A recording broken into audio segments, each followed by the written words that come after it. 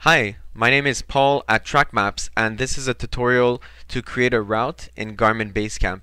So what is a route? A route is a way of saying I want to go from point A to point B and then transfer that into my GPS and then load it up when I'm actually outside and ready to do that route. So the first step is to open up Garmin BaseCamp. If you don't already have it, you can download it free from Garmin's website. I'll put a link in the description below so you can get your hands on it. Step 2 is when you're actually ready to create a route, the route creation tool is here at the top left. So you'll see it's represented by this icon with 3 green squares. So click on that. Sometimes you'll get a little dialog box that will pop up, so you can close that if that happens to be the case. So once we're ready to create the route, we want to, let's say we want to choose this area here as the beginning.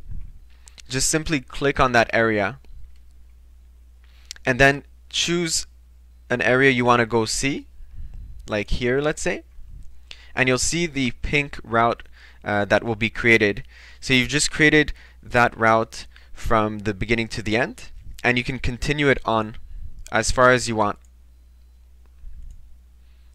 And then when you're ready to finalize the route, simply press on the escape button on your keyboard. So you'll see that we're no longer creating or adding on to the route, and we'll see it here on the left hand panel. So it chose the name sort of at random. It's really the features on which you created it on. If we want to change the name of this route, we can just right click on it, rename, and then choose, I'll call it My Route. And now what we can do with it is we can transfer it to our GPS, so to the internal memory, or if you have a micro SD card that you want to transfer it to, you can do that as well. So we'll right click on My Route. We'll go to Send To, and so make sure your GPS is connected or your micro SD card is plugged in. Once it is, you'll see it here in the available options.